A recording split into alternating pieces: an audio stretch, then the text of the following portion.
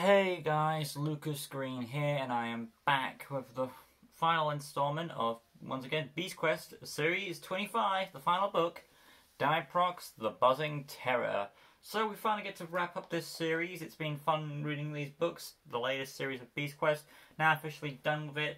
To be honest, I actually read this book a while ago. I just had a few other things to get to, but now I can finally get on with this review. So, like always, in-depth story analysis, my overall thoughts on this epic adventure. If you haven't already, make sure you've read this book before watching this review, unless you don't care about spoilers. That being said though, let's get through the review. Right, Tom and Eleanor were making their way after Aroa and Yara. Despite being told to go home, Tom and Eleanor knew something was up, and they were determined to get to the bottom of it. After beating Glacky, they now arrived at a desert which probably surrounded the prison, where Zargon lied, waiting. But soon our heroes were stopped by a sandstorm and a mysterious figure lurking within. Our heroes had no choice. They entered the sandstorm, trying their best to push through, when soon they met the figure. It was Zargon. He had appeared via magical vision, merging with the sand. Our heroes couldn't seem able to beat him until Eleanor shot an arrow trickled with water on the wizard, allowing Tom to chop his head off. The villain gloated that he would win when they met in person. Our heroes continued on until they made it to a crystal forest, and beyond that Tom saw Yara and Aroha enter the castle. However, they couldn't catch up, as a moat of quicksand surrounded the prison. So our heroes made a tightrope bridge and crossed over, trying to get into a vent to open, trying to get inside a vent and to open it so they could get inside. After some tension, they got in and entered a room that looked like it was for bathing, but they encountered trouble.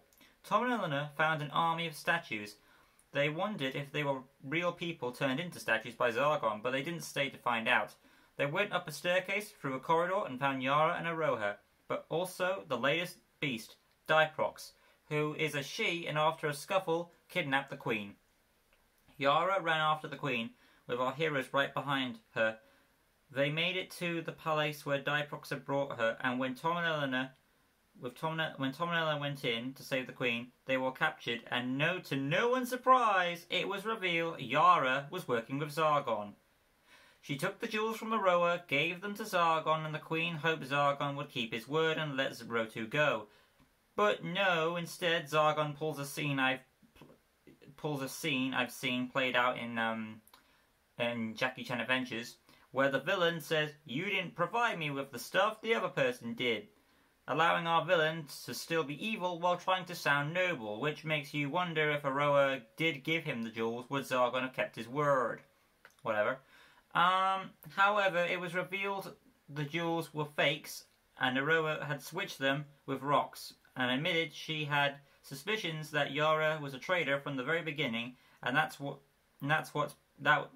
Prince Rotu told her before he was captured. The Queen put Yara to the test, basically on this quest, which explains how the Queen was acting weird at the end of Glacky. Our heroes broke out. Eleanor faced Yara, Tom went after Zargon, and Aroa went after Rotu. However, in the end, Zargon called Diprox and made his escape. Right, so that's basically what happened so far. I should also mention the reason Yara betrayed the Queen was she thought she was being greedy, having two kingdoms for herself. It seems she didn't seem to grasp it. It was a uniting between two kingdoms. P.S. in my copy of this book, it had images from Glacky, which is weird around this chapter. Zargon awakened some of the statues to attack Tom as he went after Aroa. After a bit of fighting, Tom caught up with Zargon. Before Zargon could kill the Queen and the now rescued Rotu, Tom threw a crystal spear into Diprox, making the wizard fall off the buzzing terror, and the bug beast's acid flew everywhere, making chunks of crystal come crashing down on our heroes. They all had to run out of there from the rubble. They ran away from the rubble until they faced more of Zargon's goons. Yes, they ran away from the rubble and they bumped into more of Zargon's men, or crystal dudes. And I'm guessing Diprox is dead at that point, either due to her injuries or the falling crystal rubble that crashed upon her. Tom and Rotu and the Queens fought off the goons, made their escape, and as the palace crashed away, Eleanor was alive along with Yara, now captured. The Vakunda only been restored, and as punishment for her betrayal, Yara was ordered to build a statue for Rotu. If not, she would be sent to prison with Grashkor, which was the next option. And with that, the quest was completed. P.S. Aroa had the jewels all along. And as for Zargon, people think he's dead, but you can see them. Beast Quest is known for bringing wizards back from their supposed deadness. So yeah, there is Diprox, the Buzzing Terror, easily the best book of the series because it brings all the pieces together. No surprise.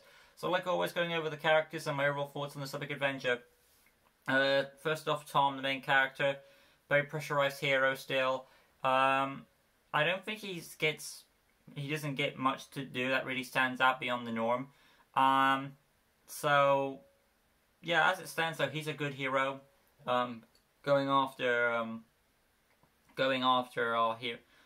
Still going on with the mission to go and help the Queen, despite the fact she was told to go home. It's nice to see they're doing that, and they progress forward as characters, even though it doesn't feel like there isn't really much I expected from Tom in this book from the normal what he does. But from what I see, it is interesting from the character. Same goes with Eleanor. I think she has a bit more to do. That one scene with the water arrow there and the good teamwork. As for the Beast defeat Diprox, well, technically, yeah, Tom did beat the Beast. I would have preferred it as a duo kill, but it was still Tom was the one who helped kill the Beast. Eleanor, quote unquote, killed the Zargon sand illusion thing. So they both got something to do.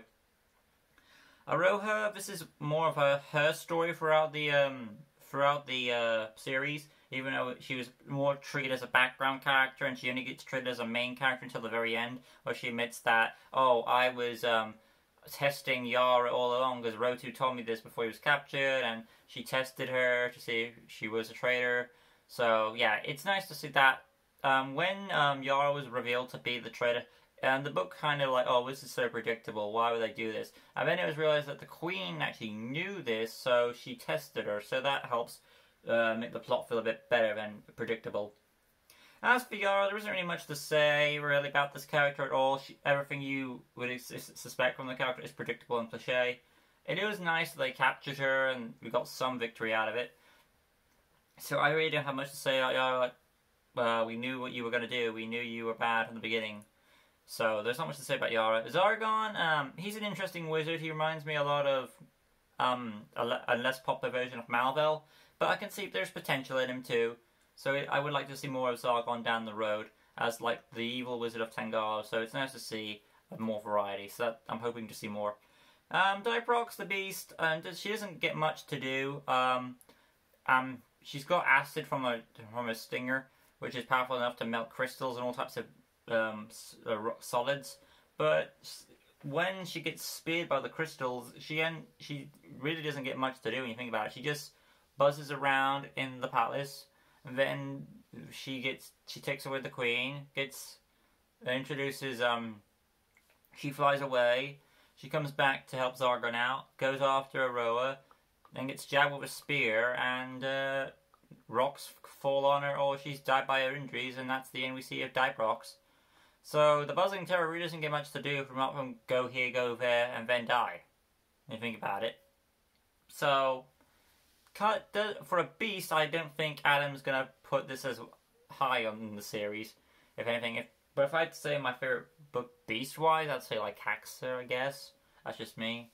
Anyway, that's my thoughts. Anyway, overall, story-wise, I think this is the best book for me out of the story. So yeah, it answers a lot of questions, it wraps up some arcs here and there, and it addresses some things. I really did enjoy it. Some I saw coming, some I didn't, but I enjoyed it nonetheless. So there is Series 25, Diprox the Buzzing Terror. I enjoyed the series. I will be doing like a series review and edited together all the 4 books together when I can. So thank you guys so much for watching throughout the series. I really appreciate it. Do you know what? There is one more Beast Quest book. I'm up to date with Beast Quest now. Well, technically I still was, but whatever. And that'll be out in November. That's Arcana the Stonecrawler, I believe. So yeah, I'll be doing that. People have asked me if I'm doing any sort of spin-off Beast Quest series. I am not. That's more Adam's thing than me. That's just me personally. Nonetheless, though, thank you so much for watching. There will be LEGO Customs coming out today. I think 5 of them. So there is a lot to do still. I'm going to try my best, but you know me, I do get tired a lot because I do a lot of work on this channel for you guys. But I'll do my very best. Nonetheless, thank you so much for watching, and I'll see you guys probably later for LEGO DC Super Runs custom builds. Until next time, like always, peace.